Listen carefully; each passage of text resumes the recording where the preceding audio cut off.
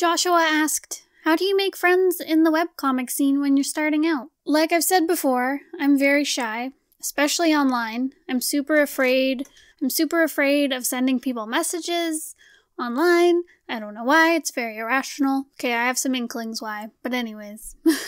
Now, I've been incredibly lucky to meet people who are much more outgoing than me in this industry. Like, I've had so many wonderful creators walk into my life and approach me, and I'm so grateful for it. Like, if you're a really outgoing person who's, like, friendly and seeking out new friends all the time, like, you're the best. I admire that so much. You rock. You.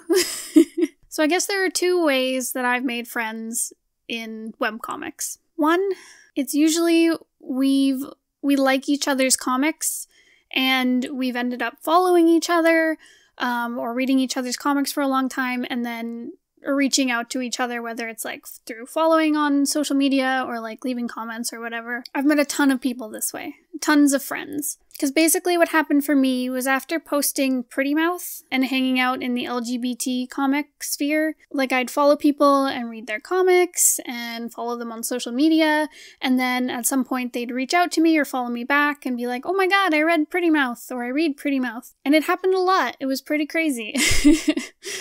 Just the amount of people who were like, oh, I know your comic. And it's like, what? You've heard of me? But yeah, I've met a lot of cool people that way. Every once in a while, I'll have someone reach out to me and be like, oh, I like your comic, and then I'll go and find out they have a comic and become obsessed with it, and then we become friends. Like, it's a lot of just reaching out to people and being a part of the community. And I've done most of it just online, not having to go out anywhere, just hanging out on Twitter and Tumblr and webcomic sites. Yeah, you don't even have to leave your room. There you go. You can make buddy friends. I've also made friends through those friends. Like, I started a critique group amongst like a bunch of comic friends of mine. And a lot of them came on and said like, oh, can I invite my friend to join our critique group? And I'm like, yeah, of course. And then I made friends that way. Basically, once you start making one connection, you're going to make lots. So just reach out to lots of people.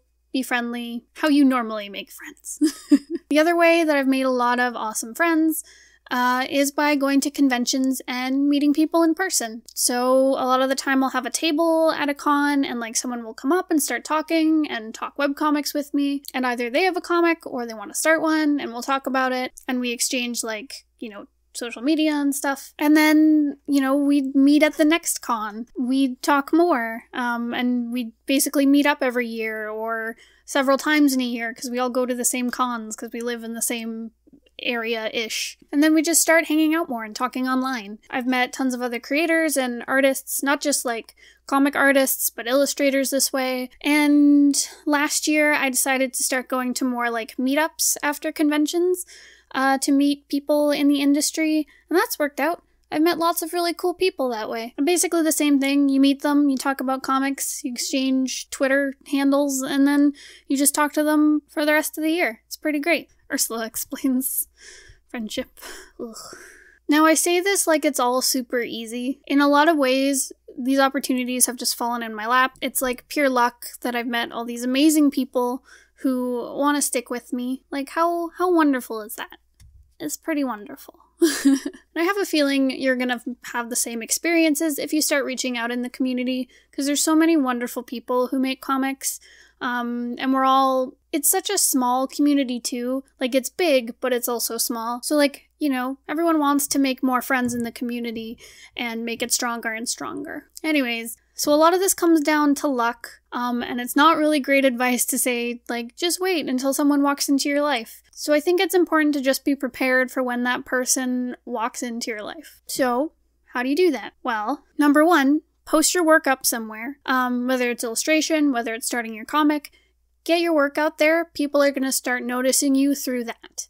Be friendly and supportive to other people in the community. Read people's work, buy their stuff, whatever it is you can do. Just be the wonderful person you are. Go to conventions, whether you're an attendee or you have a table there. Just go talk to people. They're such a great networking tool. And reach out to artists who start their comics around the same time as you. Like, it's very important to create bonds early, I guess. Like, because you both have the common ground of, like, you're new to the community and, you know, you're figuring this webcomic stuff out if it's your first comic. So, like, just go say hi and be welcoming and friendly, and you're gonna make some friends who are gonna stick with you for a long time. So yeah, that's my advice for making friends in webcomics. I hope that helps. I know most of the advice was just shrugging, like, it just kind of happens. But yeah. Because even as a shy person who, like, I'm very bad at reaching out as the initial, like, I'm bad at being the first person to, like, reach out and make contact with people.